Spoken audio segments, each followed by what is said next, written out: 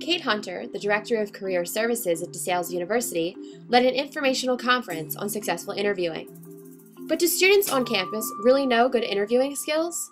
Formal process help you in the job world. You gotta go through it if you want a good job.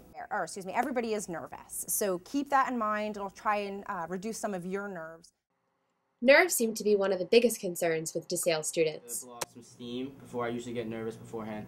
So I'll blow off some steam, listen to music or something, run through some possible questions they might ask me. But do students know how to look the part?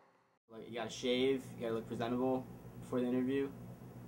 And your interviewer wants to see that you are dressed up. You know, you want to look. I would go with a red power tie. You also want to look nice. And obviously, it's good to be prepared for the interview.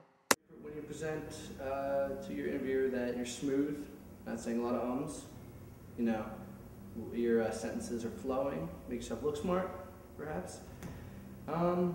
Saying like 15 times in 5 minutes makes me think that you might not be very intelligent, right? It doesn't sound, Students should also know what kind of follow-up is necessary after their interviews. Give it a couple days.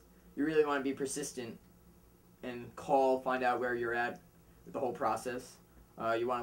This will show that how you're into the job, how you want it. Follow-up procedures. You want to make sure that you call the person back.